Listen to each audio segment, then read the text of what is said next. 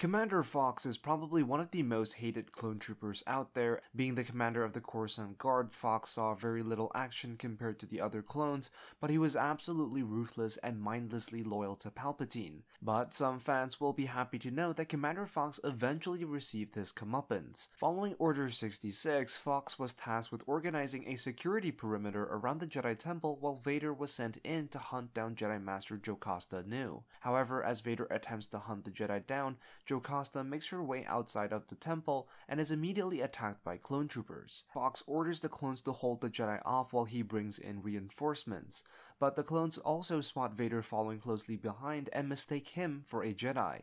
As the clones shoot Vader, Fox realizes that his men are shooting at the wrong person.